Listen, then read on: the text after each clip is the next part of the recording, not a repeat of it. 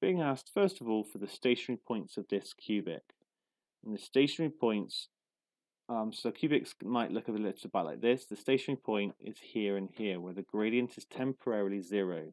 So it's where dy by dx is equal to 0. Gives us stationary points. So let's work out the dy by dx. We're going to get 3x squared by bringing the power down and reducing it, minus 12x plus 9. I've just used the rule of polynomials. And this is equal to 0 for stationary points.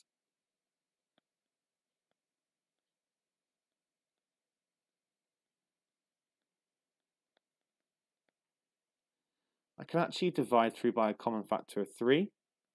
So that's going to give me x squared minus 4x plus 3 is equal to 0. And this will factorize really nicely. X minus 3, x minus 1 equals 0. So x equals 1 or 3. It's asked for the coordinates, so we do need to then find the values of y. When x equals 1, y is equal to, now I can substitute it back in, it's going to be 1 cubed, which is just 1, minus 6 times 1 squared, which is just minusing 6, plus 9. And that's going to give me 4. I could write it as 1, 4 if I want to. And then when x is equal to 3, we're going to get y is equal to 27, minus 6 times 9, which is 54. You can do this with a calculator, that's no problem. Plus 9 times 3, which is 27, which gives 0. And that gives me 3, 0. And those are my stationary points. I'm told that this cubic has exactly one real root. Use my answer from part A. Sorry, not my equation from part A, because now there's a plus k to it. It has exactly one real root. Use my answer from part A or otherwise. Find the range of possible values of k. Right, let's think about this. So, a good idea, I think, is to try and sketch this graph. And that's going to actually involve finding the roots first of all.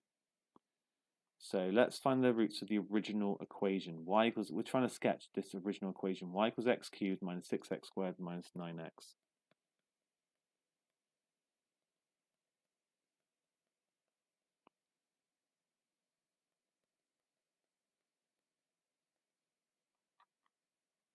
Okay.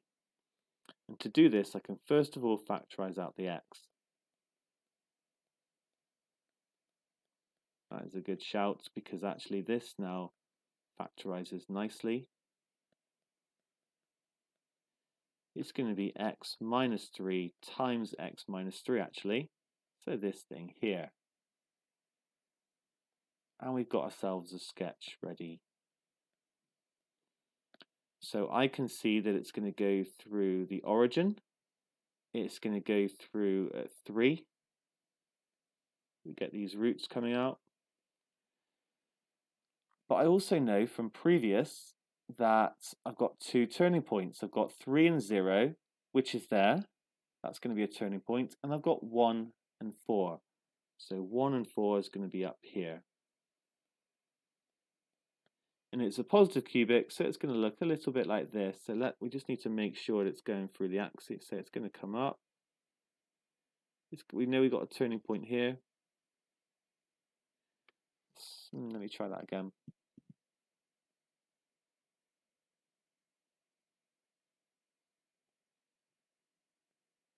Actually here there's another turning point. It doesn't cross because there's a double root and we see that there's a turning point. So it comes up a bit like that. Just going to move this very slightly. So it is right at, there we go. That's not the best sketch, but it shows the idea. Anyway, that's a sketch. And what is it a sketch of? This function here. So we're now being asked, we're being told that this thing here has exactly one real root. Okay, we've got a little bit more to do. We're not quite done. So I'm going to set x cubed minus 6x squared plus 9x equal to minus k. and I'm going to turn it into a situation where I'm interested in where this graph intersects y equals minus k.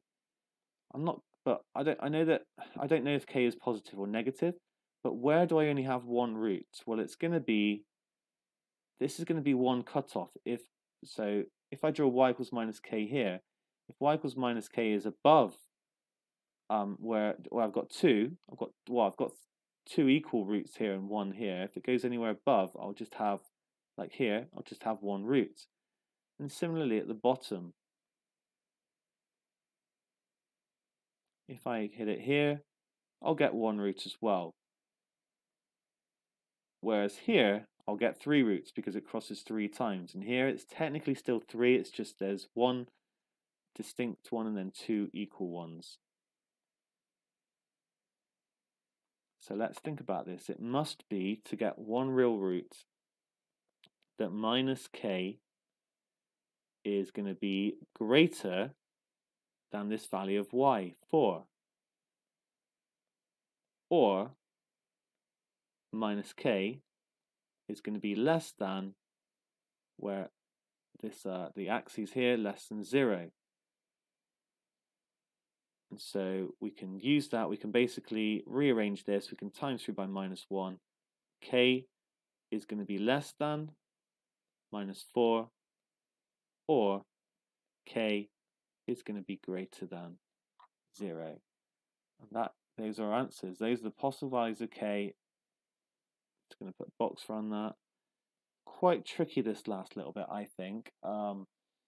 I hope it makes sense. I've sketched the cubic by itself, and then I've started to draw, and then I've rearranged it into this. And this is, I hope I didn't lose you here. Basically, I'm interested in where now y equals this intersects this to only give one solution. So I've got the red line.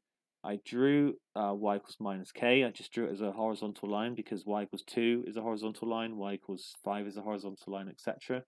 So I drew these horizontal lines in, and I put one at the top to say, right, this is where I've got three roots, and now, or three solutions, and now when I get up to here, it suddenly becomes 1. And where is this? It's going to be where minus k is greater than 4. That's where that came from, and I looked at the one below, and it was going to be where it just touches here, where it's minus k is less than 0, and then I solved the inequalities.